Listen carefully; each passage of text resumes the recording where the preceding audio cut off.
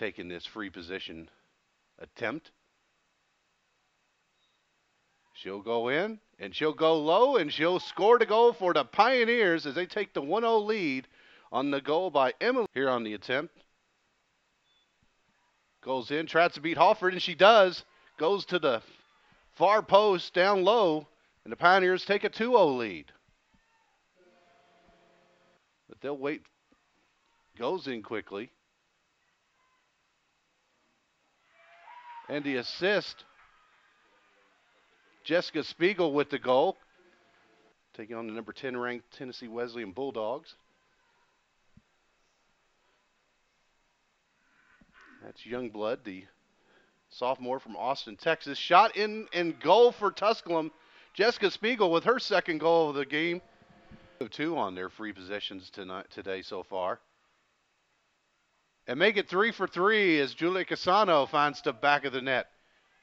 The Pioneers now lead 5-0.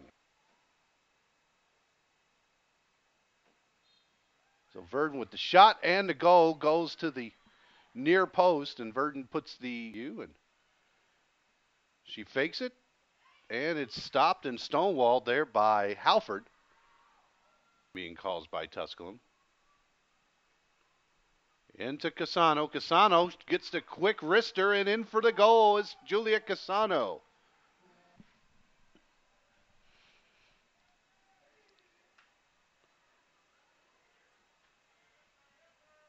And coming up with the turnover and the goal for Tusculum, Bailey Lowry, including 55 by their number 11, Michaela Verdon.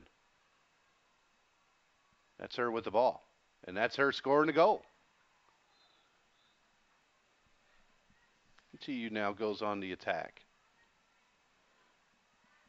That's Merrick. And she scores again for Merrick. So Tusculum currently out shooting the Bulldogs by a 33-7 margin. And a goal for Wesleyan, Olivia Ritter, freshman from Dallas, Georgia. 65 seconds and counting. That's Verdon. Verdon with the shot, goes low and scores. So Michaela Verdon.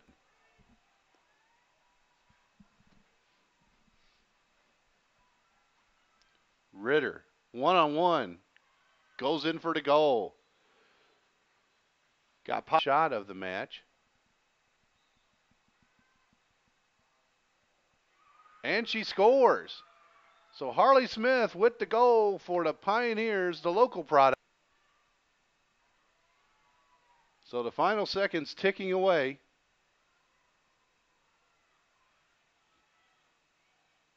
And that will do it. So your final score, Tusculum winning their home opener by a score of 20-6. Our next broadcast here on the Pioneer Sports Network will come up tomorrow in baseball action as the Pioneers take on Young Harris from